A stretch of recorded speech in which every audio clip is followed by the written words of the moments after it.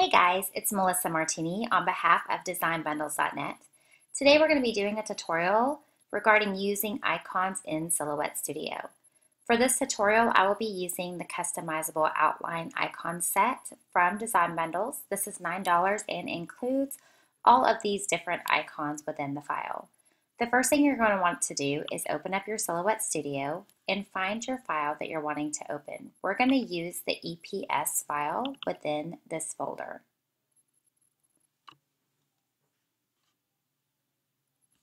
Okay, now once we get everything to load, we just want to find our trace box.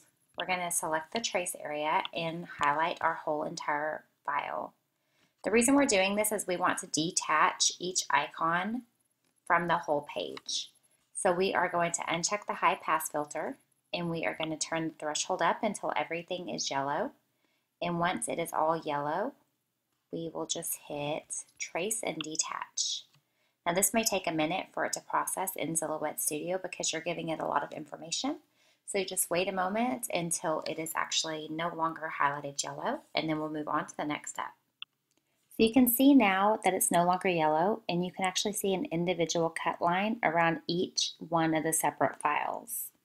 Okay, now that everything is traced, we'll just go ahead and move our music note over here off to the side and go ahead and continue working with that. Maybe the pencil too. Let me group these parts back together. And possibly this cute coffee cup, because everyone likes to do these coffee gift sets. And I'm just going to delete these ones out of the way.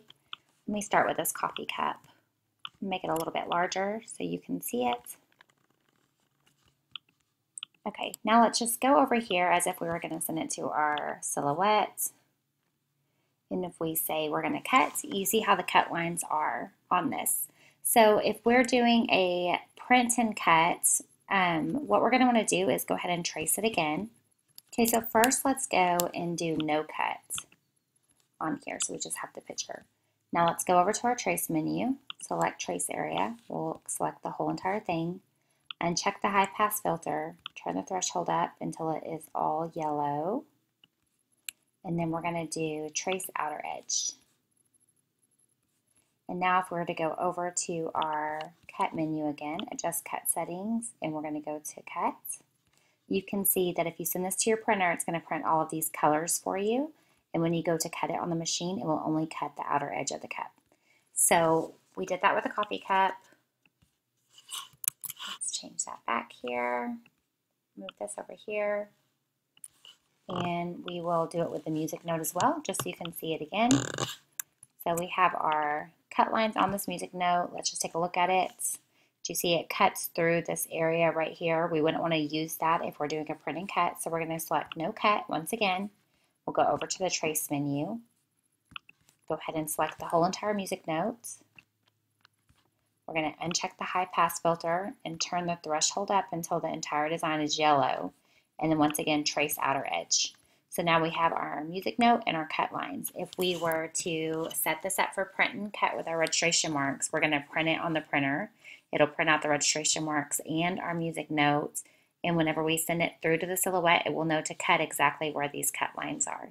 You can do that with all of these different icons and designs. And if you follow along with our next tutorial, we will explain how to do print and cut as well.